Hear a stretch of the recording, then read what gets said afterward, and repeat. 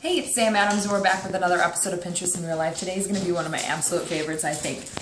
If it works, hopefully. So you take one of your favorite pictures and you blow it up. This is me and my boyfriend. Love that guy. And then I got two canvases. You need two black canvases. You can use white too for the one that you actually put the picture on, they say, but I'm just going to go with black right away. You need Mod Podge. They say to use the matte. That's going to give it the actual texture of the canvas.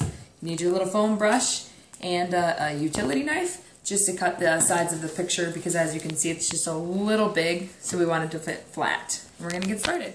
The first thing that we want to do is just put a thin layer of the Mod Podge right on the top of the canvas.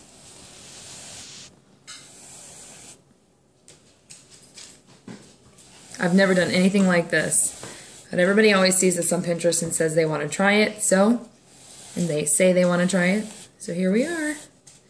Gonna give it a try. Canvases can be very expensive. When we got these family pictures taken, we looked into them and decided we were going to go with a Pinterest project instead, and if it works, we're going to make a monster one. That's why I have a bigger one.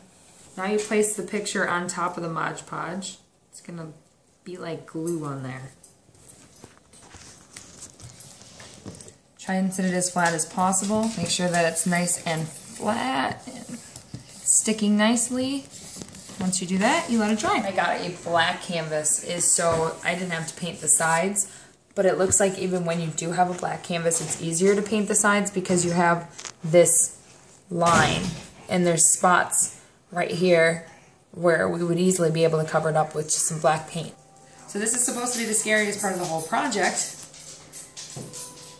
because you think you're ruining the picture when you're doing this, because you're going to take a thin layer of the Mod Podge and you're really quite literally going to go over your picture.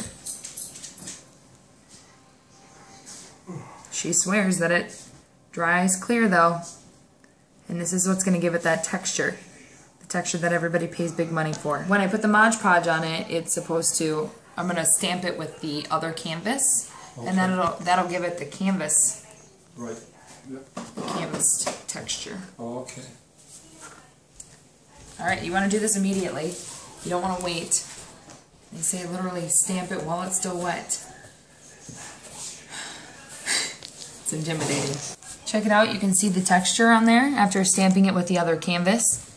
And then once it dries, can you see that? It's obviously still white because it's still wet, but once it's dry, it's going to look like it's legitimately a canvas. Now he's just taking the black paint and putting it around the edges, trying to make it a little bit more even. But it really looks cool because it blends so nicely into the canvas instead of just being a sharp line. We waited about 20 minutes, let it dry, and it turned out amazing.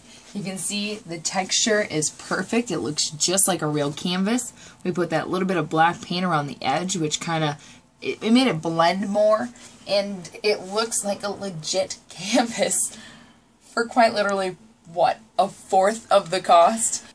I'm super thrilled and ready to make some bigger ones. Thanks for watching Pinterest in Real Life. It was a success.